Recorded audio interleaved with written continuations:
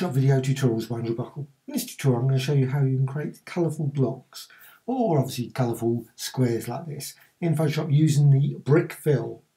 Now, first thing to do, I'm just going to quickly go back to new, completely new document. Now, there does seem to be a slight issue with the brick fill, that it crashes, certainly on my version, or it certainly causes problems with it.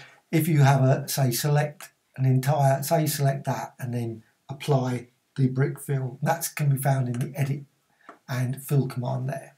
Right, workaround for that I found, just go and select, say, something like this, rectangle, and then set the opacity to 6% or something very, very subtle, and just apply it there. Now that's been added for that block. Now you can, of course, if you select another area, white or green or a solid colour, basically just go and add a very subtle difference in that.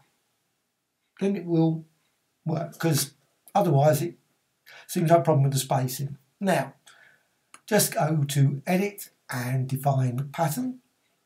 And once you've actually got that defined pattern there, then I'm just going to deselect that, I don't want that anymore. And then go to Edit and Fill, and just select that pattern that I just created. You see, it's basically all but a little bit of it, it is basically white. So just select that. Make certain it's script, select pattern there, and brick fill, and all the rest keep like that. Click OK.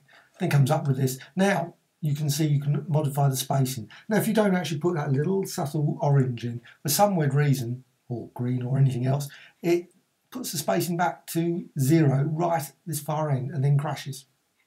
Don't know why.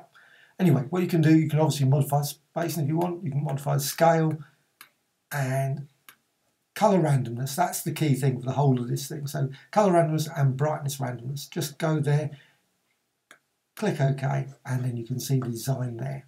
Just quickly applied there. And obviously what you can do, you can also use layer, new layer, click OK. So you can add it to a layer as well. Just go to Edit and Fill. Again, pattern, again, use the same one there. Script, brick fill, click OK, and set the scale. Now you'll notice the actual, what it looks like here, doesn't actually end up matching the thing. And there's the design there. So obviously it's not so small, but it's still added there. And you can see then you've obviously got 2 layers. And of course, with layers, you can then use darken and difference and so on and so on. Create a whole range of different colourful designs with the background. Hope you found this of interest. Thank you much.